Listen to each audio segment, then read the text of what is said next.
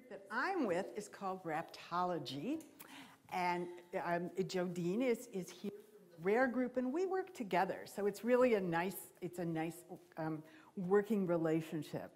I have two very cool birds to show you, and we'll talk about them, and then we have some neat stuff you can hands-on when we're done with the program. But just like she said, you need to be really, really good. That means no twitching, right? No kicking, no poking your neighbor, none of that stuff. And where you are sitting now is where you need to stay. So if you don't like where you're sitting,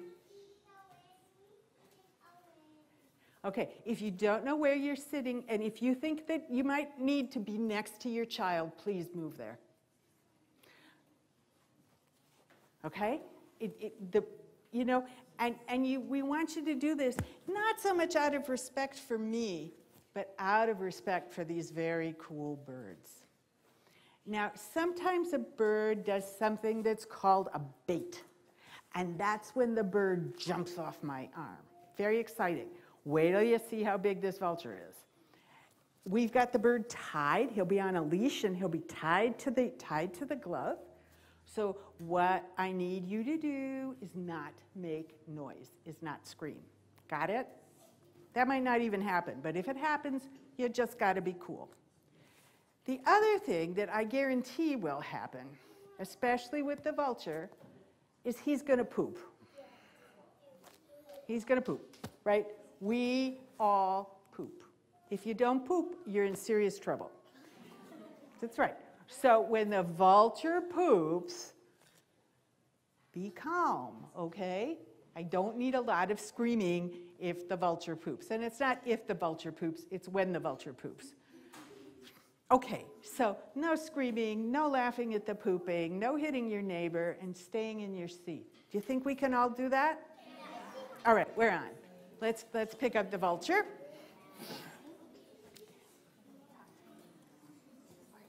Oh, yeah. Yeah. All right. Well, Joan gets the vulture out. It's important for us to think about what makes a bird a bird. Some of you dinosaur fans might already know this. But the really cool thing about birds is that they're descended from dinosaurs.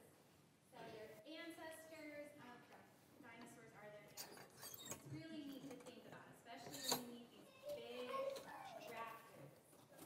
So, all birds have two legs, they're warm-blooded, but of course, they have wings and feathers. So what makes a raptor a raptor? You'll see very curved feet, there it goes. very strong talons for hunting, and great eyesight. So I'll let Joan introduce you. Okay. Okay. You did very good. He pooped and you guys were quiet. Excellent. This is Gonzo Vulture. He's a turkey vulture, and he's a baby. He was hatched at the end of last summer, and his parents didn't take very good care of him. And so that's why I got to keep him, because people picked him up, and he became just way too used to people, way too friendly. So he is considered an imprint, and that is why this bird is not releasable. An imprint means that he's just too used to people. So he's an imprint, he's a turkey vulture, and when you see the turkey vulture, you'll see a lot of them in the wild, they have a red head. He doesn't have a red head yet, because he's still a baby. When he gets older, he's gonna get a red head. What's up? So he doesn't have many feathers on his head. Why do you think that is? Mm-hmm. Because he's a bird of prey, when he eats meat, it doesn't get stuck on his face. Right, but other birds of prey will have feathers. Wait till you see our other bird of prey. He eats dead stuff. He eats disgusting dead things. And he sticks his head all the way in. Yeah, you do. He sticks his head all the way in. So if he doesn't have feathers on his head, he can clean it up a little bit better. He also has a very cool beak. When you look at his nostril, and we'll walk him around in a bit, you will be able to see all the way through. Your nostrils aren't like that, right? No. And the reason he does that is because he hunts by smell. Most of the other raptors hunt by eyesight or by hearing, but Gonzo Vulture hunts, if he were able to go out and hunt, by smell, and that's why he's got that nice big nostril. It also makes it easier if he's got a lot of goop, dead goop in there, to just shake his head and get it out. You might be able to see his ears if he sticks his head way out. He's just got little holes for ears. Are you going to show him your wings? Yeah. He's got about 5.5 feet of wings here.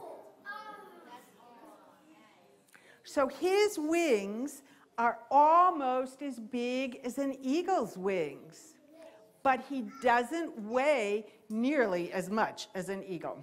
Gonzo weighs probably about 4.5 pounds. We haven't put him on the scale recently. So when you see a vulture fly, what does it remind you of? Mm-hmm. An eagle? No, sort of, because they're both big. Anybody can show me on your hands, how's a vulture look? Put your hands up like a vulture's wings. Exactly. V is for vulture. Oh, look at all of you. You're great. V is for vulture. And vultures sometimes look like they've had a little too much to drink, right? Because they're going like, because they're looking around waiting for some of that disgusting smell to come into their beak so they can go find it. So you'll see them, they'll go up, up, up on the on thermals. So if you're outside in summer and there's grass over here, thank you, and there's asphalt over here, which is going to be hotter, the grass or the blacktop? Blacktop. And so hot air will come off that blacktop and it will go up, up, up, and that's a thermal. That's what these birds will use to rise up. Because flapping is a lot of work, but soaring on the wind, that's what they are built to do. So let's see, what else do we want to know about vultures? We know they eat dead meat. We know how they fly. You won't see them here in the winter. These guys go south for the winter, where there's more thermals and where snow doesn't cover stuff. Hi, hungry? Yep. He's eating beef heart. He doesn't get to eat ice cream. He doesn't get to eat candy. He doesn't have to eat the fruits and vegetables. He eats dead things, and he eats meat. So just like other vultures, he's got good eyesight, he's got good hearing, but mostly he's going to hunt by smell. So if you all sit really quietly, Gonzo Vulture's going to come around and say hi. He likes looking at you just as much as you like looking at him, because vultures are very, very social. Lots of the other raptors aren't, but these guys like to hang out in a crowd. So look at him turn his head. Look at all his feathers. He's molting. Do you know what molting means? Molting means getting new feathers. Birds all do that. They need to keep those feathers in really good shape. He's looking a little scruffy, because when I built his house for him, he lives in my backyard in his own little house. I put the perch so that it was kind of level with the back, and I didn't realize that he was going to just do that and bust some feathers. So by fall, if they invite us back again, he will have a new set of feathers, and he will be even more beautiful. Good boy. Good boy. You all are being really, really good. Good boy. Good boy. See his nose? Isn't that a crazy nose? And crazy red head? You can see all the way through. Okay, so you guys keep being good, and we're going to give the kids on the other side a chance to see him as well. You all are doing super duper good. Hello, my face looks just like your pink shirt, says Gonzo Vulture. Oh, I like cell phones too. I'm very good at pulling the cases off of cell phones. Whoa, whoa, whoa, whoa, whoa, whoa, whoa. He wants to go. Can you feel the nice wind that he makes? Kids, you need to stay in your seats. If you don't stay in your seats, we'll just take a break.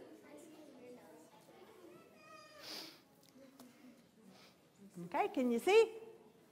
Yeah, you need to stay down. Yep, everybody needs to stay down. It's just too hard. I know it's really exciting to see the birds, but then we get into chaos and then we get into crazy bird time.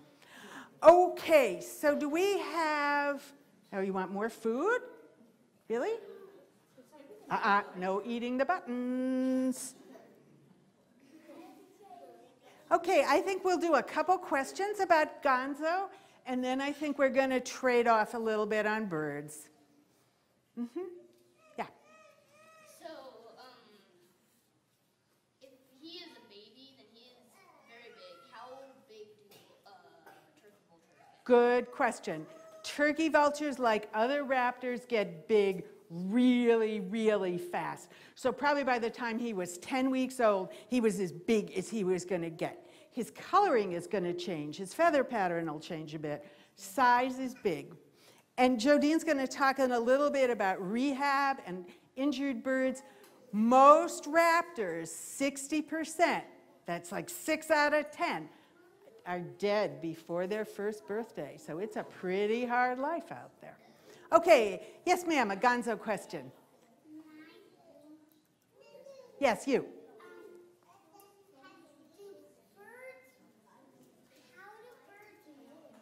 How do the birds molt? They just drop off their feathers, and in the morning when I go in to get them to take care of the birds, I pick up all kinds of feathers on the floor, and they're busy growing new ones.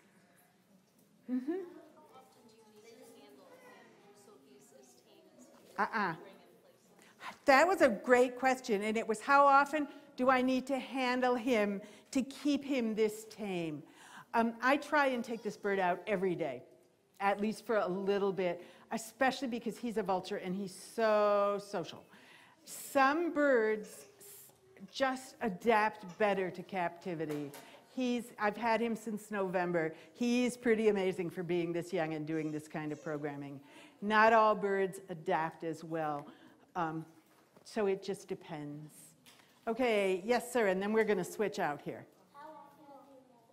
They molt once a year. They molt once a year, but it takes maybe three months at least until that molt gets finished. All right, we're going to trade off birds here, and Jodine's going to talk to you a little bit about rescue, and then we're going to get our next bird out. Well, I'm very pleased to be here today to share some time with Joan and Tie it, here. and then I'll hold it We to have the a new tie. organization here in the Iowa City area You have to be that able to cares tie it. for Iowa's wildlife, particularly birds, after they have become sick or injured.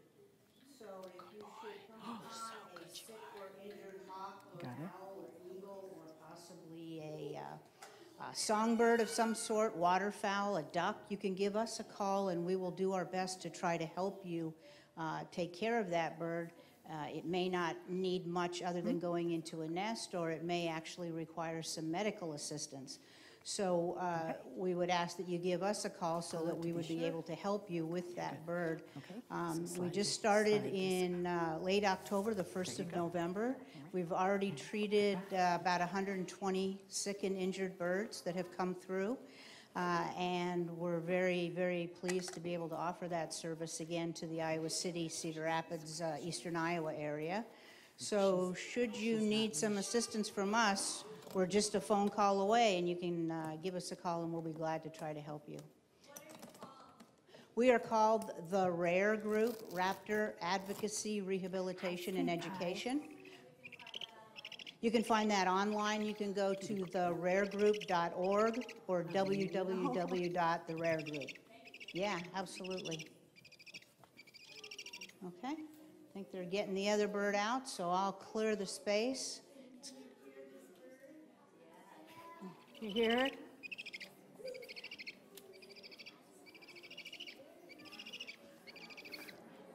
Do you know what she is by listening to her? Who makes that kind of sound? Does anybody know? Oh, we'll surprise you then. Yeah?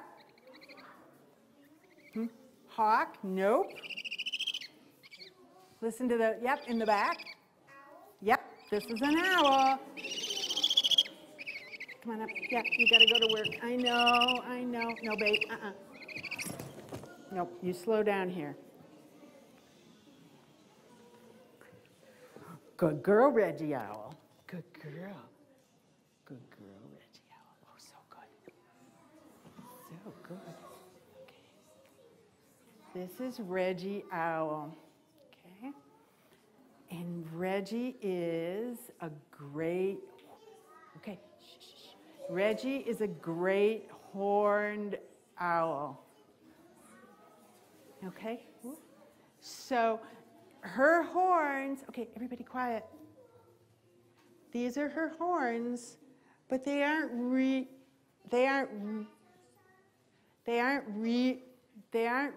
horns. And they aren't really ears. They're just beautiful feathers. Reggie Owl is she's 4 years old. Okay, I'm going to ask that the photo stop. Reggie Owl is 4 years old.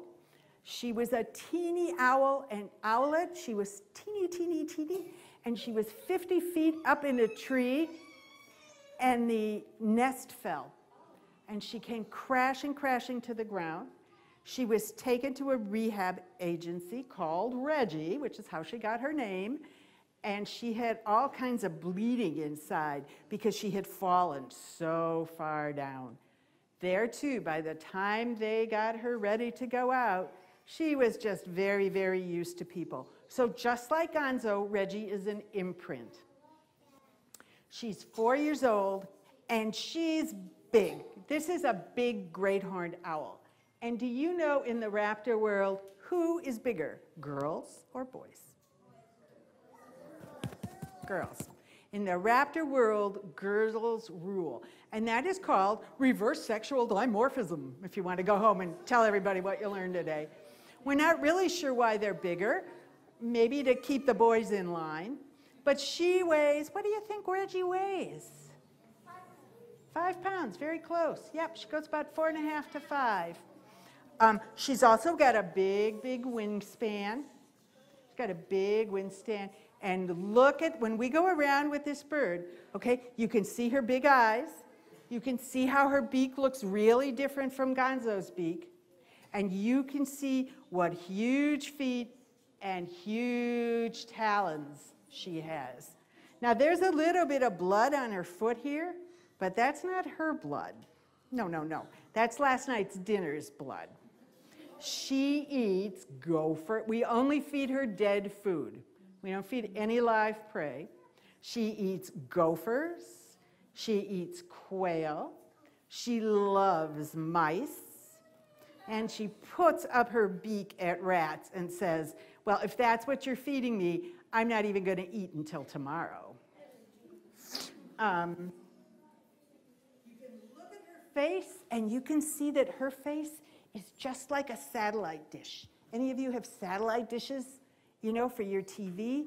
And it helps pull the sound in. Having a dishy face brings the sound in. Another thing that she has that's pretty cool. Last time you checked, right, your ears were on about the same place in your head, right? Do you know where her ears are? Yeah. One's at the top and the other's in the normal place. Yeah, they're kind of kittywampus. And just why do you think that is? Well, I actually know the reason. And that's the secret to how she has such good hearing. It helps her localize. So I don't know if you all heard that. One ear's higher, one ear's lower. And what that does then, if she hears something, she can kind of turn her head until those sounds are about the same, and then she knows where that prey is. Her hearing is so good that she can hear my heartbeat. She also has great eyes. If you had eyes the size of Reggie Owl, you'd be walking around with tennis balls for eyes. Most of her eyes are in her skull. You can do one thing that she can't. You can turn your eyes. You can just look with your eyes, right, from side to side. She can't do that. So to make up for that, she can swivel that head, but she can't go all the way. She can go about 3/4 of the way. She can go about 270 degrees. She has these great talons, and when she eats gophers, she has gopher breath, which is the most disgusting thing. I don't think she even would need talons. She could just breathe on you and you'd die. Now, if an owl eats stuff and can't digest it, what does she do? She barfs, yes. Well, we have a politer word for that. She gives you back a pellet. Have you guys dissected pellets? Yeah. Oh, God, it's Iowa City. You're so far ahead. We have some pellets you can look at. You can look at too, because she gives us all kinds of stuff back in her pellets. And the other sort of disgusting thing this owl does, if she has too much to eat and she's not hungry, she hides her food. And then I come in a day or two later and there's this sort of disgusting gopher head looking up at me that she's hidden around in her mew. What? You can talk for us? Okay, so everybody be really good and quiet, and Reggie's going to come say hi. You know, you can do it when the light from your camera's pretty annoying, so do it quick. Okay? Yeah, and you can't, we'll have stuff out later that you can touch, but for obvious reasons, you can't touch the bird. Look at the feet on this bird. Look at those talons, and look at her feathers. Now, when an owl flies, does she make noise? No. When a hawk flies, they make noise. When a vulture flies, they can make noise. But so silent.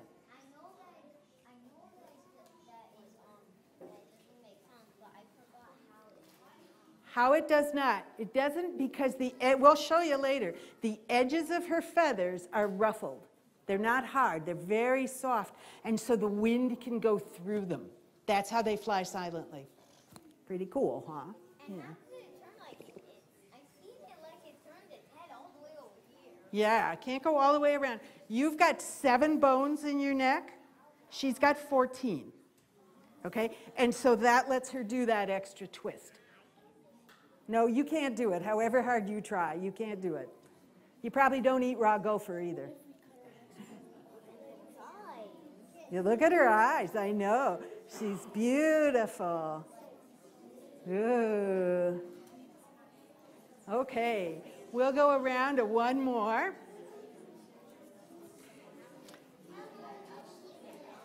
Okay, shh. We had a question, which is how long does she live? If she's lucky, and stuff can always happen, she could get to be 30 years old. Mm-hmm. The turkey vultures probably get in their late teens, maybe early 20s. I don't know, Jodine, you want to add more to that? Oh, you guys are being so good. I am so pleased with all of you. Good job, Reggie. Good job. Okay, we're going to do a couple questions about Reggie Owl, and then I think we're going to put her away. And then we have all kinds of neat stuff that you guys can touch. And you're talking? What do you have to say? Oh, okay. Oh, I know what we haven't done. Okay, we'll take a couple questions, and then we'll finish by hooting. Okay, you, sir, in the blue shirt, blue T-shirt. Okay, I need everybody quiet, please, so I can hear the question. How many toes does she have? She has 4 toes. The biggest is her hallux, and that's her back toe. That would be like the big toe on your foot.